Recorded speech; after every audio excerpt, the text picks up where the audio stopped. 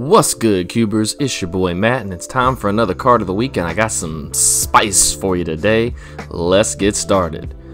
This week's card of the week is Commence the Endgame from War of the Spark. 4 in double blue, you get an instant. This spell can't be countered.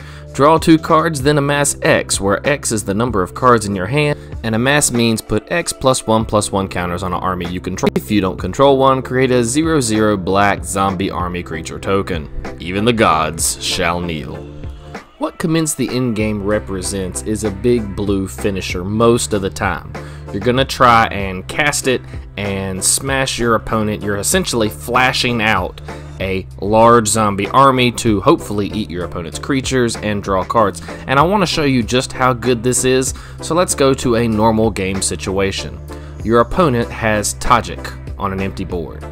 Now they think the coast is clear and they're going to swing Tajik and maybe mentor something as they come in and smash your face. But that's fine because you've got Commence the Endgame. You cast it, you draw 2 cards, and then you amass a zombie creature token. If you had just 3 cards in your hand, and then you cast Commence the Endgame, that means your zombie army is a 4/4, and that means Tajik dies.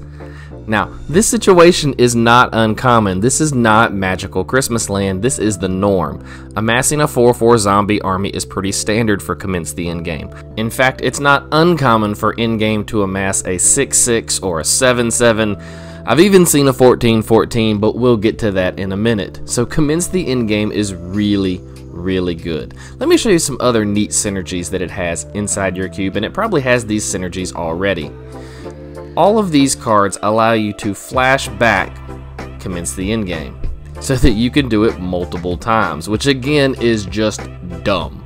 So, Torrential Gear Hulk, you can flash him down, and when he enters the battlefield, you can cast an instant from your graveyard without paying your mana cost. If you have been lucky enough to get Commence the Endgame and Gear Hulk, you can make your opponents cry. You can cast Commence the Endgame first, and then later you can flash in Gear Hulk to Commence the Endgame again. And this is where that 14/14 zombie happened that one time. Don't get me wrong, that's Magic Christmas Land, and we got to go there once.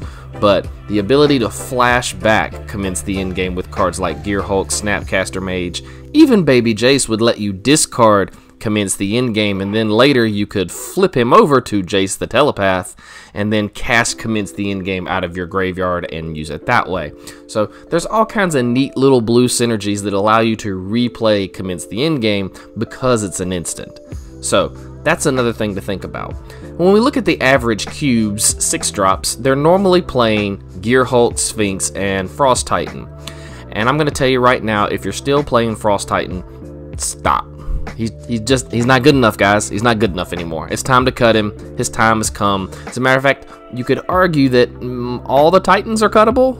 Even Prime Time, yep, they might be cuttable. All of them, even Inferno Titan. But the point is, you can cut Frost Titan, and if you're not sure what to cut, I'm going to make a controversial statement. Get ready for it. Cut Consecrated Sphinx. Not permanently, not for forever. Just playtest Commence the Endgame in his spot. It draws you cards, it makes a finisher. That's kind of what Consecrated Sphinx does. Just food for thought. Cut Consecrated Sphinx and try Commence the Endgame instead. Okay? So, where does this leave us with Commence the Endgame? In case you haven't realized, I think this card is pretty dang good. Now, before I grade it, I do want to say I've gotten some questions about what my grades actually mean, so I've created a little chart for you guys. An A means the card is a cube staple. It means you should definitely be playing it. You have to make room, cut stuff.